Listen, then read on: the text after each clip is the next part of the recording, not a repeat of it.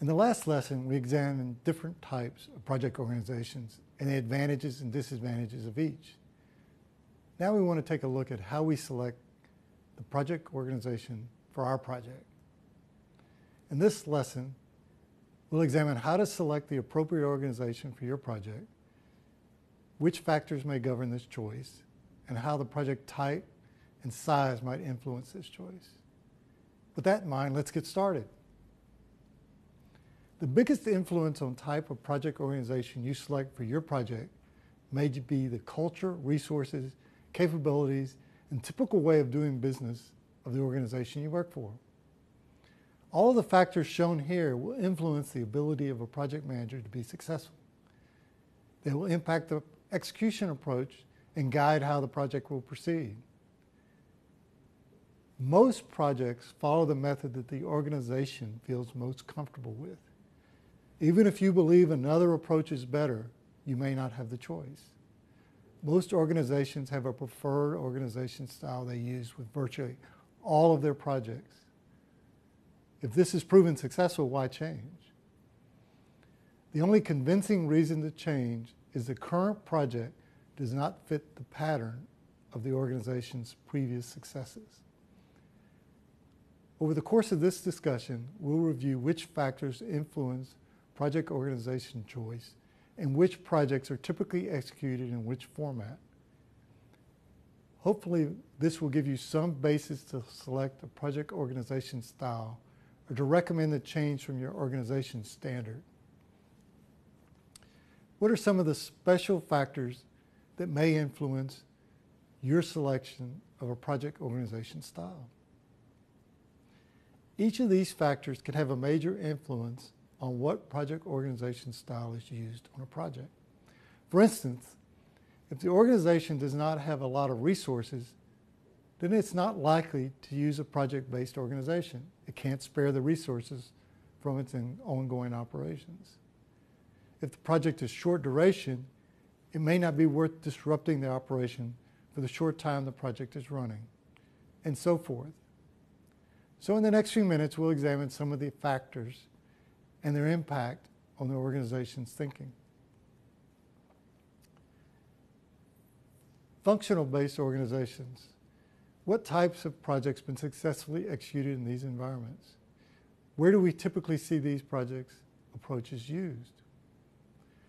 Functional-based organizations work best in small organizations with limited resources. These organizations cannot afford to move people out of their positions to work on a project. These organizations work best with simple, small projects that are very similar to the projects the organization executes on an ongoing basis. These projects are typically low cost, low risk, and can be conducted in the normal course of business and are not schedule critical. What are some examples of projects that fit in this category? Standard software updates come to mind. Not the big complicated ones where we redo the program, but the ongoing updates and new releases to fix things or optimize the performance. Concept studies. These are the studies before the project is authorized or even fully defined. These are typically done by staff members within their function and prove whether or not the larger project is worth pursuing. Until a project proves economic, it's not usually worth creating a project team. Similarly, project definition studies, which take the concept studies and advance them to the next step, are done in the functional organization. These studies start to put some of the project requirements and specifications together to give the concept more definition in anticipation of a project being authorized. Again, until the project is authorized, limited expenditures are the rule. The weak matrix organization. Projects executed in a weak matrix organization tend to be small projects of limited duration. They tend to be relatively simple with few changes in execution approach or scope relative to projects typically undertaken by the organization. Like the functional-based projects, they tend to be low cost and low risk in nature with moderate schedule pressure.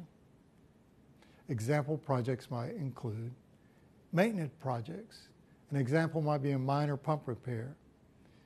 Each department manages its portion of the work, but it's all coordinated by one engineer. For instance, first the electrical group might come out and disconnect the pump from the power, the piping group disconnects the pump from the piping, and the mechanical group makes defense of the pump. The process reverses itself and everything is put back together, all under the direction of the unit engineer. Another example is when the organization puts together a task force to recommend changes. Each function nominates a representative, puts together its recommendations. One member of the group coordinates those responses and oversees the process. The final report is usually a group effort also. Concept selection studies. After the concept for the project has been defined and the requirements set forth, the organization may study various options and configurations to determine which ones have the best potential to produce the best results. These configuration studies and options screenings are usually done in a weak matrix organization for small to medium-sized projects. Each function screens the options for its section of the project and puts forth a concept or concepts. A single engineer coordinates the effort and pulls together the final review.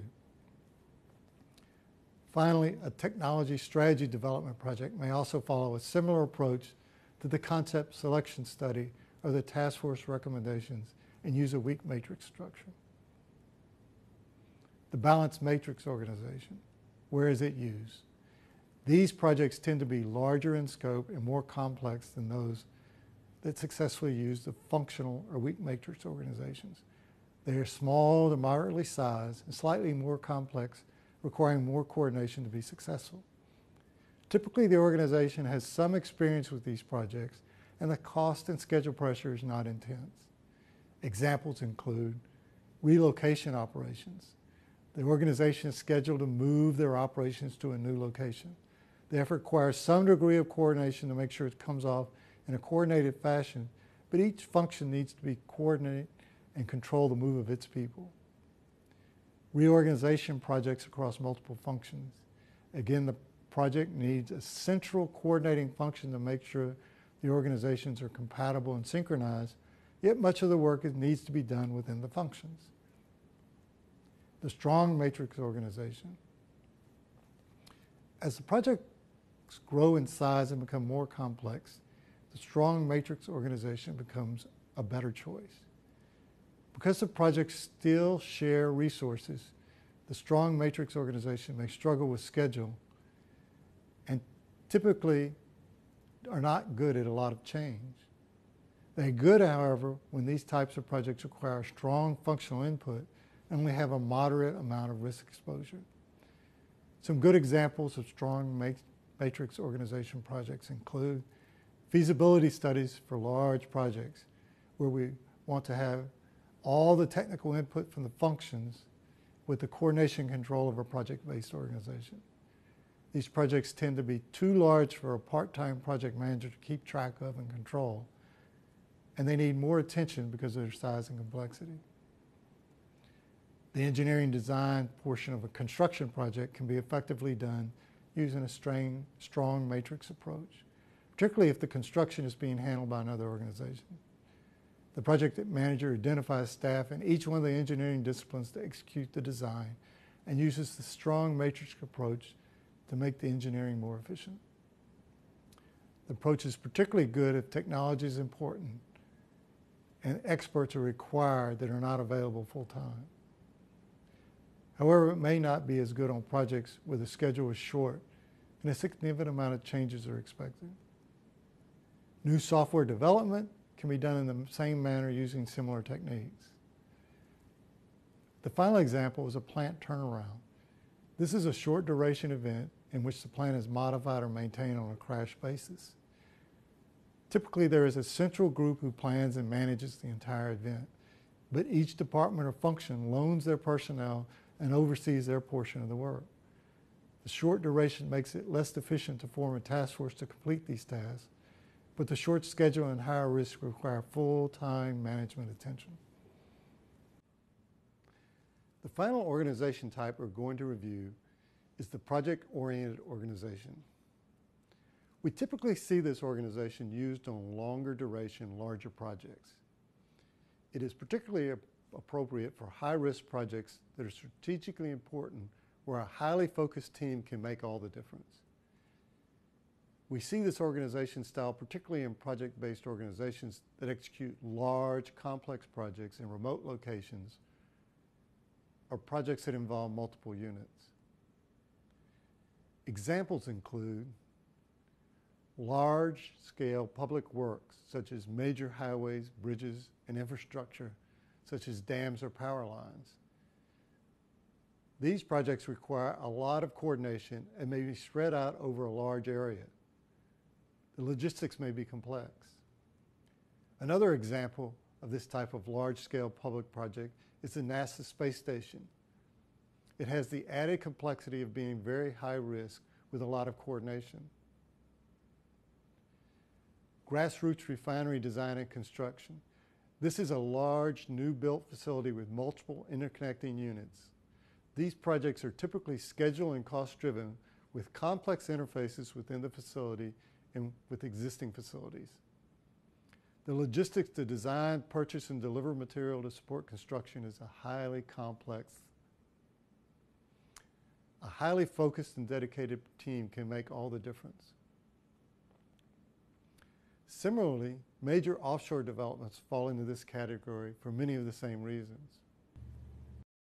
In summary, as the projects grow in size, duration, and complexity, as they become more unique and strategically more important to the organization, as they increase in risk and cost, then the more complex the project organizations make sense. As more of these situations occur, the more we should move toward a stronger project manager organization structure.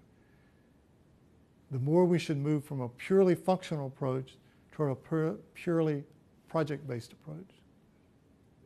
None of these guidelines are set in stone.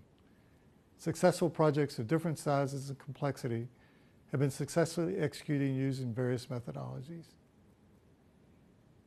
The best approach to determining a good project organization style for your project is to look to history. If your organization has a successful history of applying certain styles to certain project types, then chances are that is the best approach. The major caution here is to make sure that your project is comparable to those executed in the past and does not have some unique feature, timescale, or risk that may cause you to change. Next, we're going to look at the project management processes.